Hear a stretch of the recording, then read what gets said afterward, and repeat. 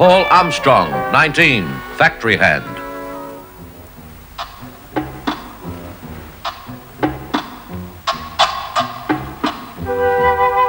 Lawrence Armstrong, 17, plumber's laborer.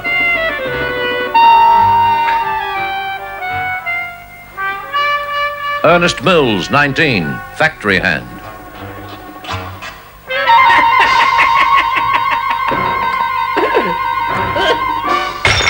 It was March 14th, Sunday morning, and this was the end of an all-night binge.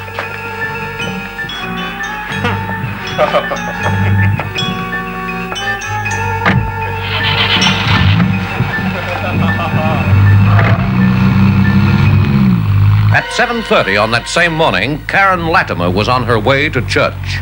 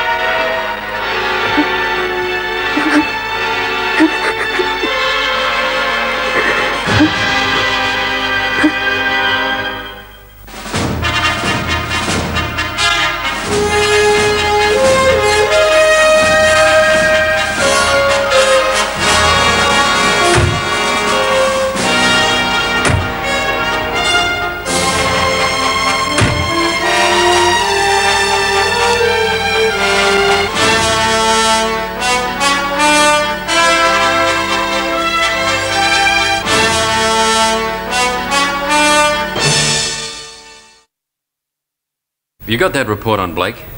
Yes. Ah. So, Homicide Detective Fraser. Did I get that right? Jeffrey Short? All right, send him in. well, what's up? I'm just wondering what this chap could want. Is he a crim? He's a friend of the family. Your family? Yes. Well, answer the question. Is he a criminal? No. Good. Come in. How are you, Mr. Short? Oh, can't complain, Rex. How are you? Pretty fit, thanks. Sit down. Ah, thanks. I didn't know you were on homicide. I've been here 6 months. Are they keeping you busy? Yes, they are.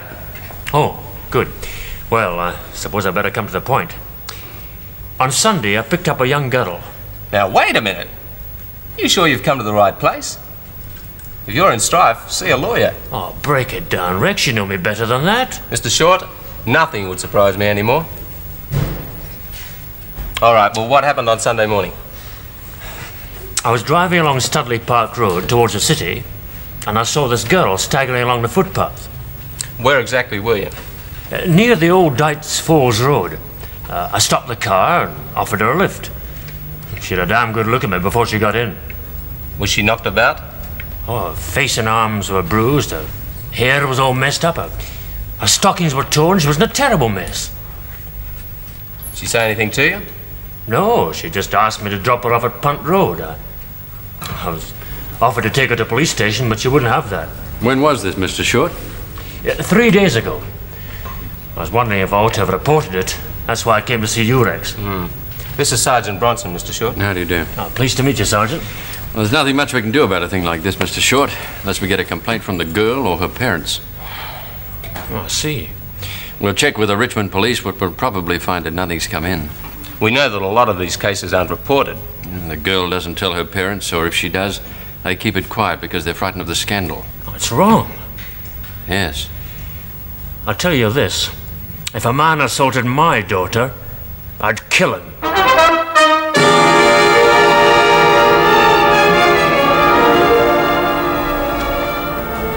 Hello, Karen. Hello, Dad. What have you been doing all day? This? Is that the cloth your mother started? Yes. Do you like doing it? No. Well, it looks all right. Did you go out at all? We didn't need anything. Would you like to get the pictures tonight? You can't spend the rest of your life in this blasted house.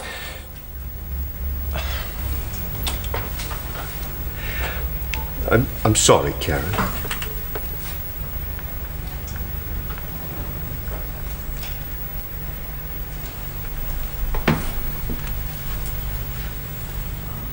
I saw them on the way home. The three of them, going into the pub. Did they see you? Yes.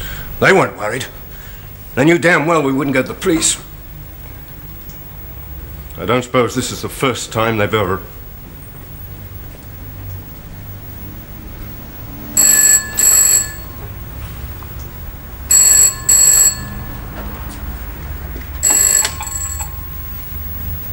Hello? Is Karen there, please? Who's speaking? Graham Dixon. Oh. Just a moment, I'll get it. It's Graham.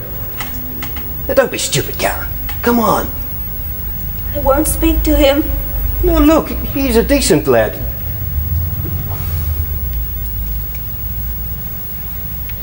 You there, Graham? Yes, Mr. Latimer. Look, I'm very sorry. I just came in the front door as the phone rang. You can't speak to Karen just now. She's getting tea. Is anything wrong, Mr. Latimer? No, nothing's wrong. At lunchtime, I tried to ring her at the shop, but they told me she'd left there. Yes, that's right. She got tired of that job. Has she got another one? No, not yet. She's having a few days off. I see. Well, thanks, Mr. Latimer. I might ring her after tea. All right, Graham. Goodbye. I don't want to see him again. Oh, why not? I know you liked him. He doesn't have to know about it. You need never tell anyone. If he calls again, tell him I'm out. I'll get some tea in a minute. Don't worry about me. I'm going for a walk.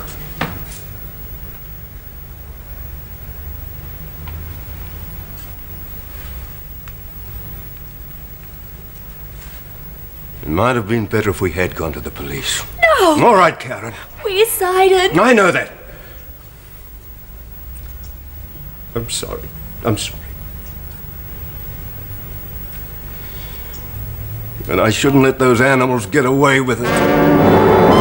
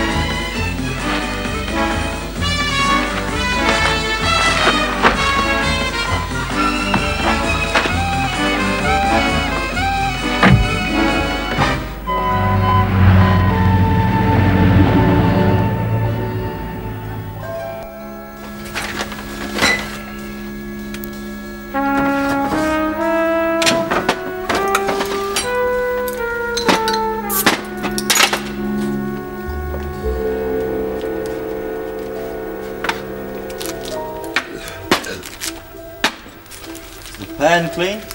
Yeah, near enough.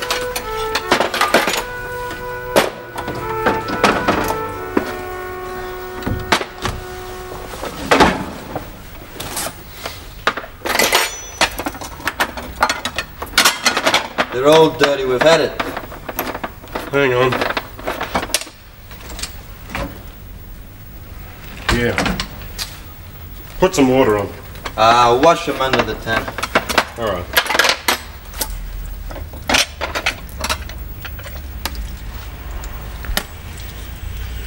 Where's the tea towel? Brother him in the laundry. Dry? Yeah.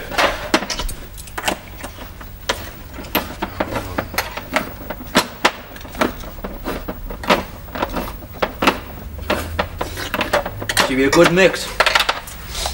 You ain't got no manners.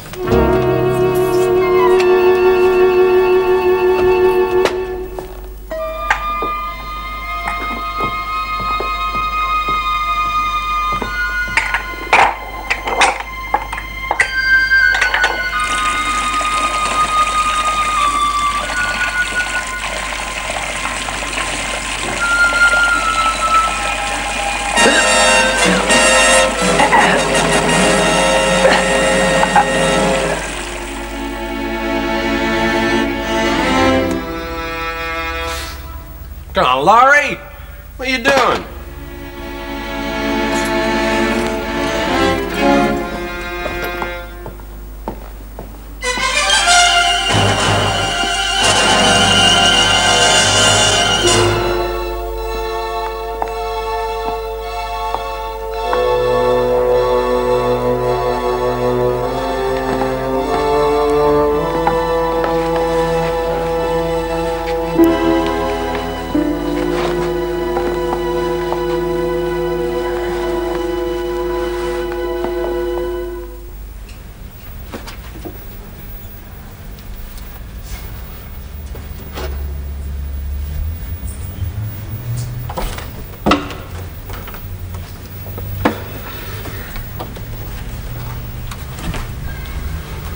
Was your brother worried about anything?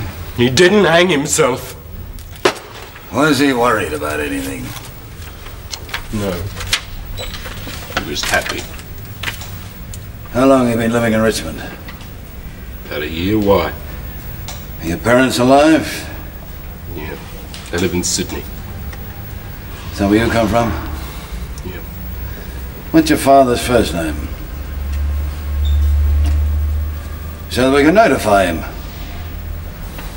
John Armstrong, 497 Landy Street, Erskineville.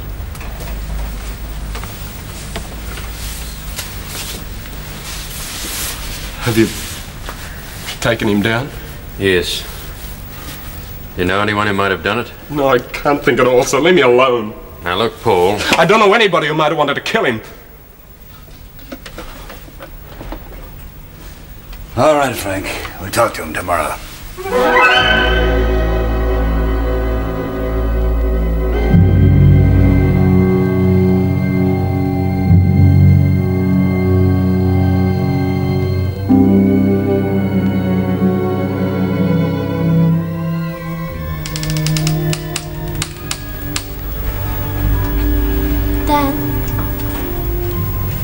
What do you want for breakfast? One of them's got what he deserves.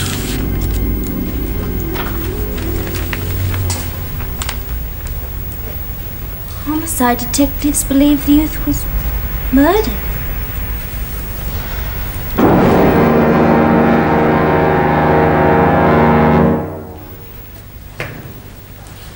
Yes, very professional. A real hangman's noose. But Laurie Armstrong wasn't killed with it. Is that official? Yes. Pathologist says that he was killed with a much finer rope drawn across the center of the neck. The larynx was broken. If he'd been killed with that, the bruising would have been up around here. I suppose he was strung up to make it look like suicide. Seems likely. This fancy work doesn't make sense. Come in. I've got Paul Armstrong in here. Thanks, Rex. Excuse me, Jane.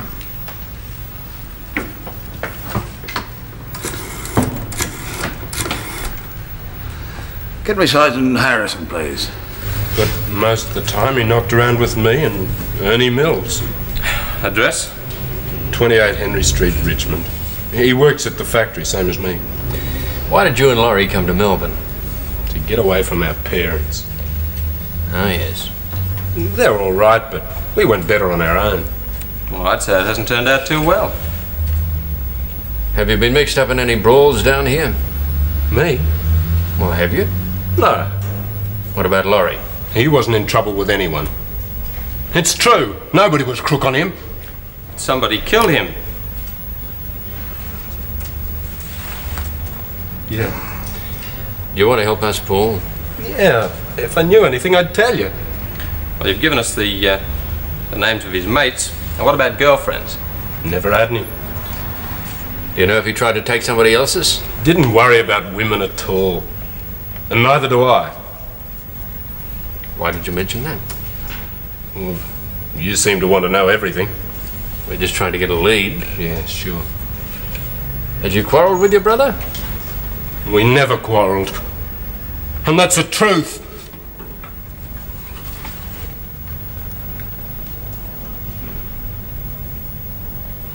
Can I go now? Yeah. Have you been in touch with your parents? No. I might ring him tonight. Your father won't be able to come down for the funeral. He's ill. He's been ill for a month. Your mother won't want to leave him, so she probably won't come down either. Okay. We'll have to make arrangements for the funeral. What do I do? Just see an undertaker. He'll fix everything.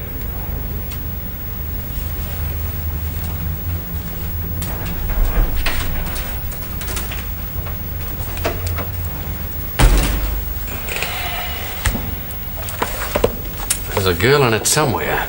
Yes, but why is he holding back? We'll talk to Laurie's friends. 7 of them. And the one least likely to help is this workmate of Paul's.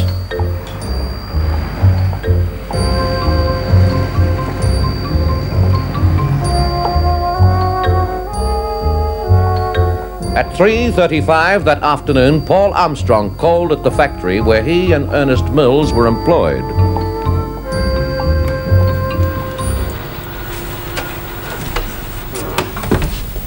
I come in to get me wages.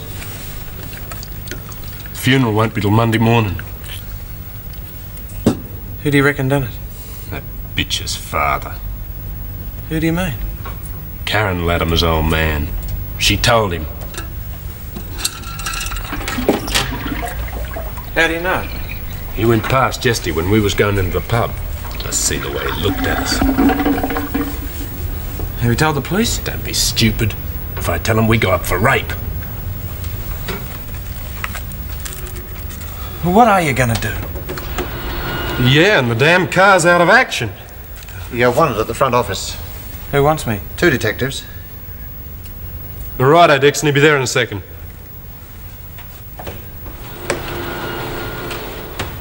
You don't know why he was killed. He never had any blues, and he never worried about women. Got it.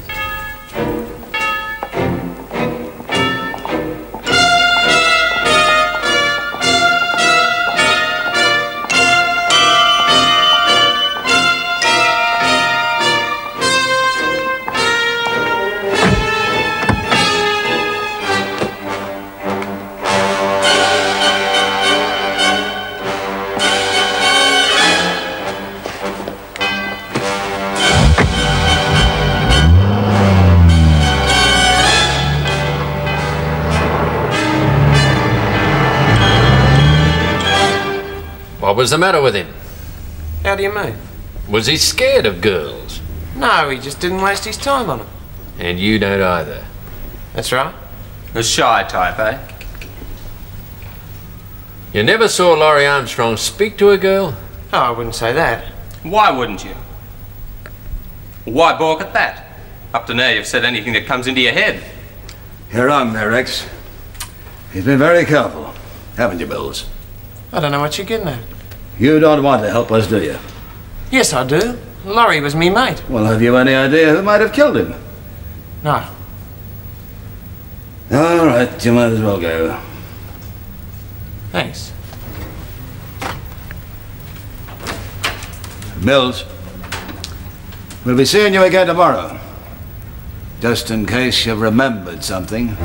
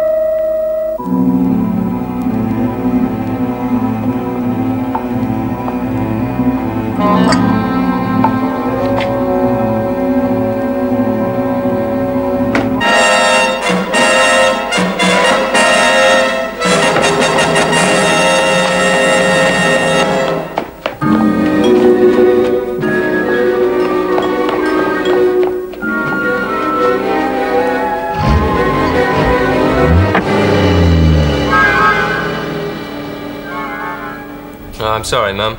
I won't be home for dinner. We're working on. He's killed Ernie Mills! He's killed Ernie! I'll have to hang up. I'll call you later. I found him in the wash house, the same as Laurie. He says Mills is dead. He is dead, and I'll be next! Now listen, Armstrong. When you came in here, you said he's killed Ernie Mills. Who did you mean? You had someone in mind. Now, who was it? Can I sit down? Sit down. It was a bloke named Latimer. Where does he live? Smith Street, Richmond. It'd be about number 20. I'll get a signal to the wireless patrol. What's the story, Paul? Why do you think you're going to be killed? Latimer's got a daughter. I think her name's Karen. Yes? Last Sunday morning, the three of us were in the car, and we saw her walking to church. What happened? Ernie got me to stop the car, and he said to Karen, "Don't go to church today. Come for a ride with us." She got in. No force was used? No. All right, where did you take her? I just drove anywhere for a while. Ernie and the girl was in the back. They was whispering together. Yes? And then Ernie asked me to drop them off at Dights Falls. And did you do that? Yeah. And when they got out, Ernie said, "Wait for us, we won't be long." Go on, Armstrong. Laurie and me waited a while, and then Ernie come back on his own, and he said she changed her mind, so I give her a good belt in the mouth and left her. Or where does her father come into it? She must have told him. Told him what? What could she possibly tell him that'd make him want to kill you three? A lot of lies. You know what they're like. They're always putting blokes in. You'd been knocking around all night. Yeah? Had you been drinking? We had a few. This girl was on her way to church, but she preferred to go for a drive with you three? Yes! Excuse me, Sergeant. Wait in my office, Armstrong. Mills can wait as far as you're concerned. Go straight to the home of this man Latimer.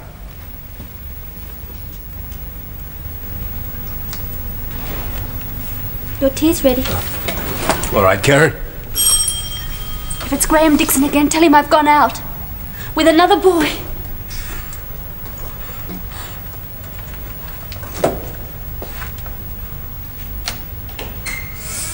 Good evening, Mr. Latimer. Oh, hello, Graham. Is Karen home? No, no, she's gone out. Well, that's twice this week. Well, she's only young once, you know. Have I done anything to offend her? No, not at all. Are you sure? Well, she hasn't said anything to me. Of course, she is keen on this other lad. I think it's best you should know that. What's his name? It'd be just as well if I didn't tell you that. Well, you know, I think a lot of Karen, and, well, she's the one, Mr. Latimer. It'd suit me, Graham. You might put in a word for me then if you get the chance. Yes, all right. She might get tired of this other chap. Yes. Well, we'll see how it goes, eh? Well, I'll get along, Mr. Latimer. All right, Graham. Give her my love. Goodbye. Good night, Graham.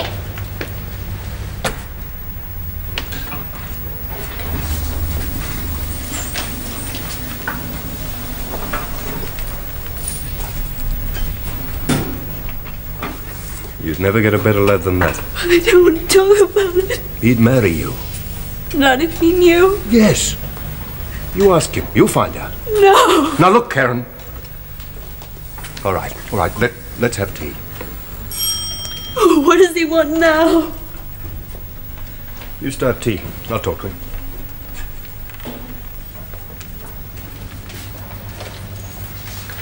Mr. Latimer? Yes? Away from Homicide. Sergeant Bronson, Detective Fraser. What's it about? May we come in? Yes, all right.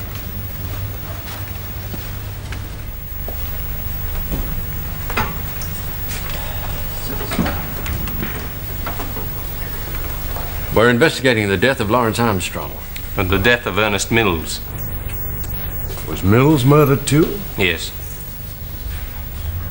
When? About an hour ago. Did you know these youths? Why, I knew them by sight. I might have said good day a couple of times. Do you know Paul Armstrong? Yes. Have you a daughter named Karen? Yes. Mr. Latimer, we've reason to believe that on Sunday morning your daughter was in a car with Mills and the Armstrong brothers. That's a lie. How do you know? She wouldn't have had anything to do with them. Did she say anything about them to you? No. I didn't go out on Sunday morning. Oh, that's right. I'd forgotten. She usually goes to church. She didn't last Sunday. You're Karen Latimer. Yes. Paul Armstrong states that you were driven to Dights Falls. He must have gone out of his mind. Miss Latimer, on Sunday morning a motorist was in the vicinity of Dights Falls. Says he gave a lift to a girl who had been knocked about. Wasn't me. You have a bruise on your face, Miss Latimer. I tripped over some wood in the backyard on Saturday night. Yes, that's right. That's why she didn't go to church. Where do you work, Mr. Latimer? In Cranston Knitting Mills, about 300 yards from here. What time did you knock off today? 4:30. What did you do then? Came straight home. He was here at 25 to 5 and he hasn't been out since. What about yesterday? I came home at the same time. And didn't go out. Well, that'll be all for now, Mr. Latimer. But we'll probably call and see you tomorrow. What for? Goodbye, Miss Latimer.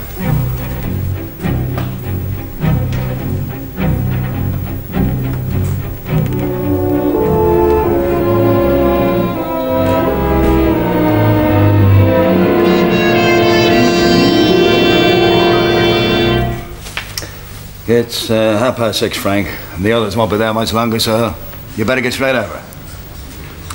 Right. Yeah? Karen Latimer denies being in your car Sunday. Of course she does. But you know better. I wouldn't make up a thing like that. She got in the car willingly? Yes. And at Dights Falls, she left the car with Mills? Yes. Willingly? Yes. And you and your brother stayed in the car? Yes. Well, if what you say is true, it seems strange that your brother should have been killed first.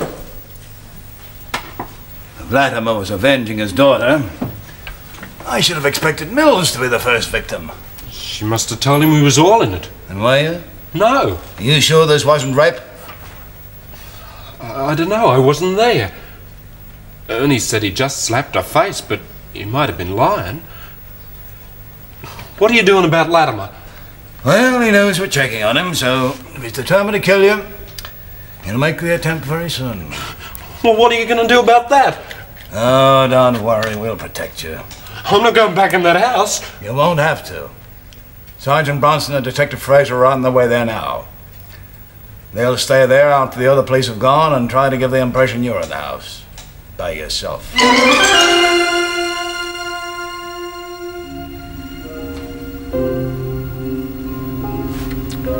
It's 11 o'clock.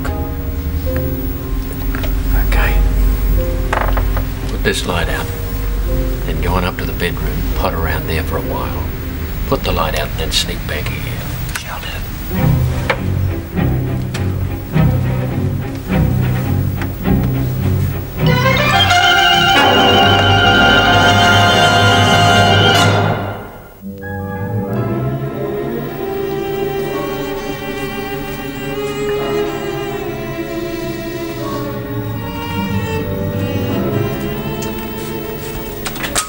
Where are you going?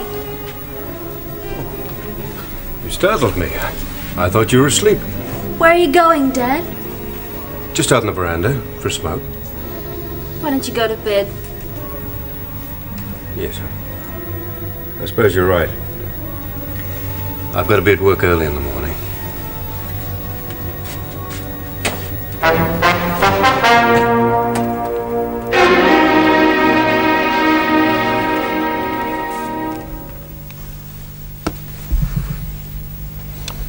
Good morning. I wasn't asleep. If he's coming, it'll be in the next half hour before he goes to work. Oh, God, I'm tired and I'm thirsty and I'm hungry. Help yourself. No, thanks. That was outside.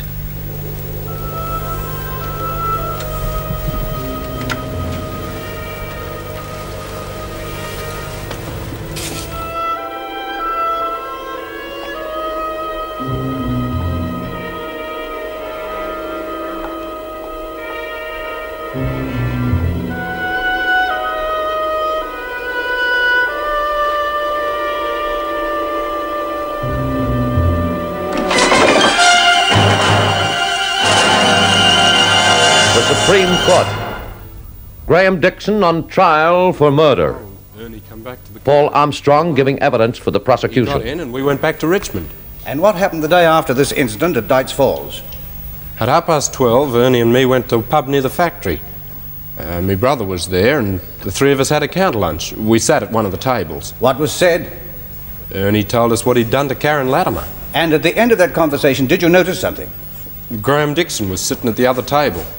I don't know how long he'd been there, but he was staring at us. Could he have heard what was said? Yeah, the other table's only 3 foot away. Thank you. We didn't even know he knew Karen. He doesn't live in Richmond. Thank you. What did Mills say at the hotel? He told us what had really happened. He said, I wasn't going to let a chicken out. I got tough. Armstrong, if someone had been listening to that conversation at the hotel, wouldn't it have been obvious that you, your brother and Mills had taken it in turns to criminally assault this unfortunate girl? No. I never put a hand on her, and neither did my brother. All right. I understand that Miss Latimer is also giving evidence for the Crown, so we'll see how that evidence compares with yours. Paul Armstrong punched me in the face, and I fell down. And what happened then, Miss Latimer? You can lead on this. Oh, thank you. Miss Latimer, were you criminally assaulted? Yes. By whom? First, Paul Armstrong, then his brother, and then Mills. Thank you. Now, for how long had you known the accused, Graham Dixon? About 4 weeks. And during that 4 weeks, how often had you seen him? I went out with him twice a week, and he came to the house a few times. Did you see Graham Dixon the day after this attack on you? Yes. He called in the evening, and I saw him through the window talking to my father. My father told him I'd gone to bed. Did you notice anything unusual in Dixon's manner? No. He just seemed his usual self.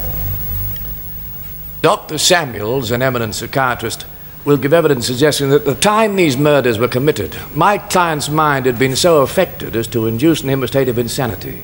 He will also say that this state of mind was brought about by a conversation that my client heard in a Richmond hotel. Then Paul Armstrong said, I wonder if she'll go to church anymore. And at that all 3 of them laughed. They were treating the whole thing as a joke. Yes. Now, do you remember something that Lawrence Armstrong said? He said, if she has a baby, how will we know which one of us is the father? And Mills said, we'll have to toss for it. Well, that kept them laughing for about 2 minutes. And for how long were they talking about this matter? Nearly half an hour. And the things they said, they were so foul that I... Yes, all right, Mr. Dixon. Now, prior to that day, what were your feelings towards Karen Latimer? I was very fond of her. And I thought that later on I might ask her to marry me. And did you go to her home on the Monday night? Yes. And when Mr. Latimer told me she was in bed, I asked if I could speak to her for a few minutes. He said she was asleep, but I knew he was lying. I knew that because of what happened to her, she didn't want to see me. All right, now what did you do after you walked away from the house? Just got in the car, and I sat there for about 2 hours. I knew she was awake. I knew she was suffering in her mind. And I knew that what had happened could affect her all her life. Had you formed any opinion regarding Mr. Latimer? Yeah. I could see he was upset. And I knew that he must know all about it. And I realised he had no intention of going to the police. Did you kill Lawrence Armstrong? Yes. Laurie Armstrong and Mills. I strangled them with a cord. And after you had killed Armstrong, did you put a rope around his neck and leave him suspended? I did that to both of them. Why, Mr. Dixon? I wanted to make the noose like an official hangman's rope. It wasn't murder, it was justice. Justice? Yeah. Were you attracted to Miss Latimer in the physical sense? Yes. But you'd always had a respect for her. In point of fact, you wanted her to become your wife. That's right. Yeah. And then suddenly you learnt that she had been savagely degraded by 3 young men. And when you heard them talking about it, did you hate them? Yes. You were filled with anger? Yes. Would you agree that it was the type of rage that any normal man would feel in such circumstances? Oh, I'd agree with that. So it wasn't a case of your believing that you were administering dispassionate justice, was it? You were motivated by anger, weren't you? I didn't kill him on the spur of the moment. I thought everything over. I waited 3 days, like a judge before he passed his sentence. Why did you appoint yourself judge and executioner? If you felt that these men should be punished, why didn't you get Mr. Latimer to go to the police? I knew he wouldn't listen to me. You felt that a jail sentence would be inadequate. I knew that if they were arrested, they would lie and lie. I thought they might get off. So you decided to administer a punishment more terrible than that prescribed by law. They weren't human beings. I thought they ought to be destroyed, like mad dogs. Did you intend to kill Paul Armstrong as well? Yes. And if you had succeeded, would you then have gone to the police to give yourself up? No. So you didn't want to be caught? No. Is that another reason why you didn't tell Mr. Latimer that you knew all about the crime that these 3 men had committed? Yes. So before you killed Lawrence Armstrong, you had weighed all the pros and cons, hadn't you? Yes. I'm not claiming I was insane. I see. I knew what I was doing. I knew the risks I was taking, and I know the risks I'm taking now in giving you truthful answers. But I can't lie about this, because I still believe that what I did was right.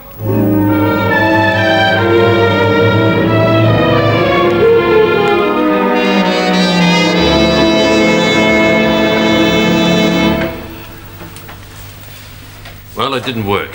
They found him guilty of murder. Not insane within the meaning of the act, huh? That's it. And what do you think about it? Well, I'd go along with a verdict. Not? Oh, I'm not happy with it. Dixon's not normal. No murder is normal. That's true. And you can't have people taking the law into their own hands, Sarge.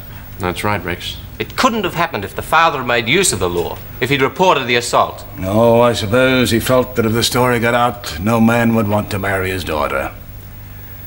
That's how they think. Oh, but surely he realised the girl's name would have been kept out of the papers.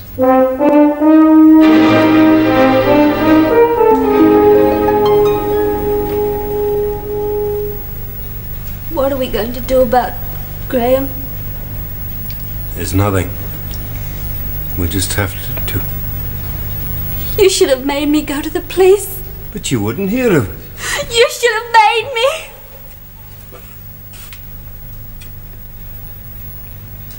I'm sorry.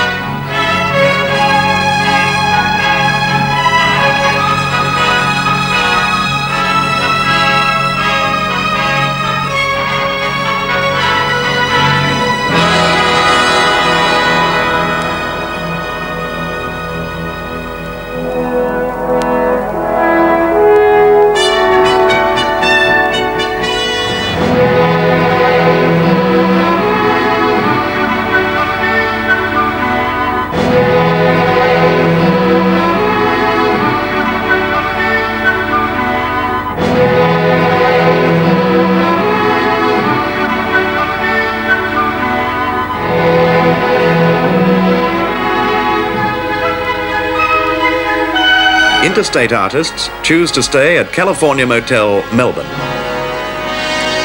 They fly the friendly way with TAA, the nation's jet line.